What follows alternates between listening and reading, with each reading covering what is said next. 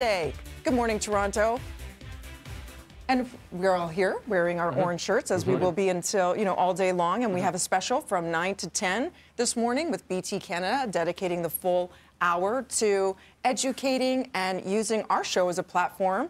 A lot of people still don't realize why we're wearing, orange shirts today. And you're speaking to the founder later, Dee, at 9. I am, yeah. So Orange Shirt Day, of course, honoring, what happened, the atrocities that happened for 150,000 Indigenous children who endured Canada's residential school system for over 100 years. So it wasn't too long ago. You heard Mayor Tory, if you were joining us earlier, speak about this as well. So we are looking to educate, all of us, ourselves included, and to learn from this and obviously reconcile what we can and move forward, but not forgetting. So we'll speak more about that in the 9 o'clock hour, about everything, and any questions you might have, please let us know as well. And our government formally apologized in 2008, but today we're doing much more to learn about this dark facet of our country's history. And as Mayor Tory did touch upon, this is where children were taken from their homes and put into these schools and given instant haircuts. Their clothes would be, more uniform. And Mel will actually give us a really enlightening view as to what happened in these schools.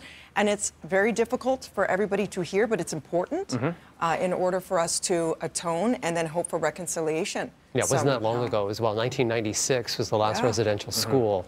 And, I know during my education, I didn't know what a residential school was. Same. And I don't know if I'm hearing even today that my kids are learning too much about it at this time. And that's what we're trying to do today, is to educate, to also inspire others to learn a little bit more and to pay tribute to those lives lost.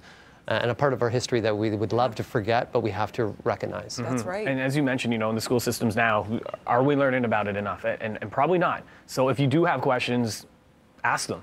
Don't be ashamed of asking these questions, because that will help you learn and help all of us learn and grow. And oftentimes art is a way to do that. And I know in our recent history, it was Gord Downey before his passing that made it part of his legacy that he wanted to continue to talk about this, and dedicated music and a video to describing the horrors in the history, so that we will not repeat these horrible indignities that so many children faced. And that's the only way we can move on, is by sharing and grieving together, and then hopefully healing. So we have a really powerful show. We have performances. We have incredible stories that are hopefully thought-provoking.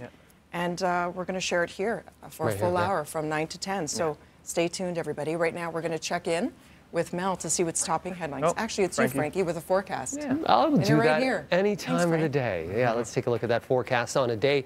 That's the final day of the month of September, September the 30th. Let's take a look what we got for you on this day. It's through the afternoon. We're going to get into some